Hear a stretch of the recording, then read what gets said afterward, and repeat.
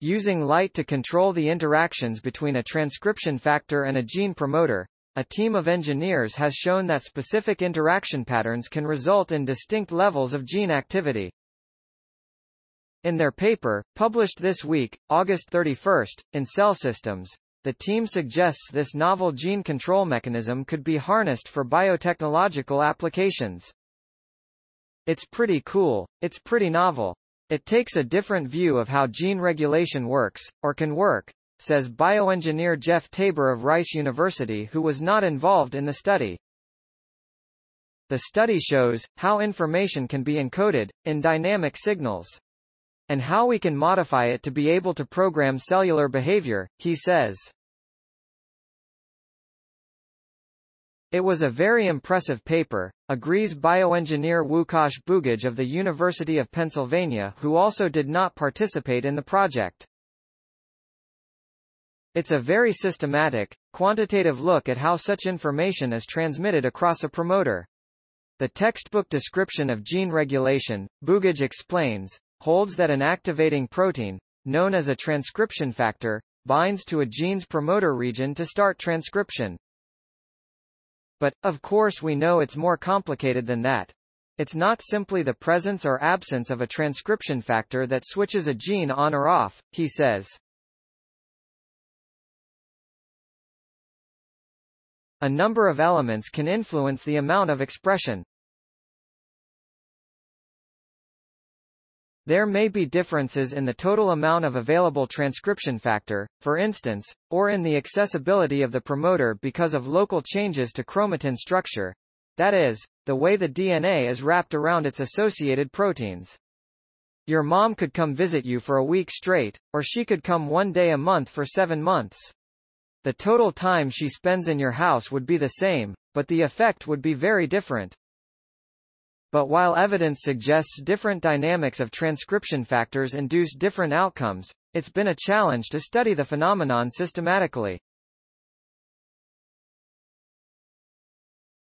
This is in part because studies have tended to look at natural gene transcription factor interactions where other confounding influences, such as modifications to transcription factors or associations with other proteins, could be at play. The direct question that needs to be answered is, do genes actually respond differently to these different dynamic patterns? Is it really the dynamics that are important? Says Albert Keung, who studies synthetic biology at North Carolina State University and led the research. To answer this question, Keung took a synthetic, super-reductionist approach, he says, to rule out confounding variables. What we wanted to do was very directly control the transcription factor binding, or not binding, to the gene promoter. The team made a synthetic gene, encoding a fluorescent reporter protein and controlled by a light-inducible promoter, and stably transfected it into the yeast Saccharomyces cerevisiae. The yeast were engineered to produce a specially designed transcription factor such that when the cells were exposed to blue light, the transcription factor would bind to the promoter and activate transcription. When the light was switched off, the factor was released.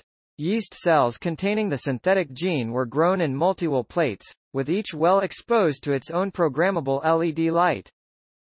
The wells received different light patterns that varied in pulse frequency, duration, and intensity, for 14 hours, at which point the researchers chemically halted gene expression and analyzed the cells using flow cytometry. A total of 119 light patterns were tested.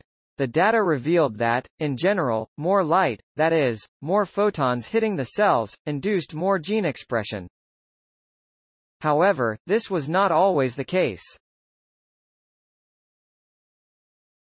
In some instances, different patterns of light, and therefore different transcription factor dynamics, induced levels of expression that varied significantly, over an order of magnitude different, says Keung, despite delivering the same total number of photons.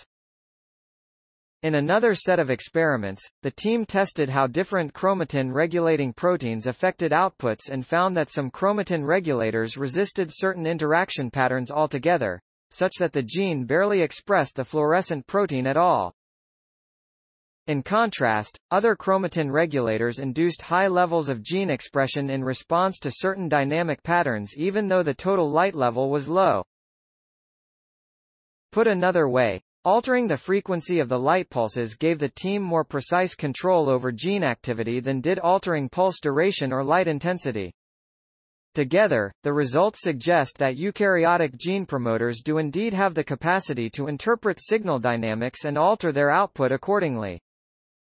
Such information not only widens our understanding of gene regulatory mechanisms, but might also be valuable in biotechnology endeavors, says chemical engineer Katie Galloway of MIT, who was not part of the research team.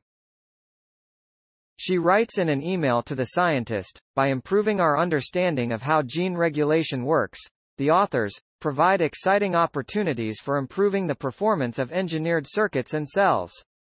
Quote, "Please support my channel to grow by pressing subscribe button and the bell icon. We will notify you technological news. Thank you."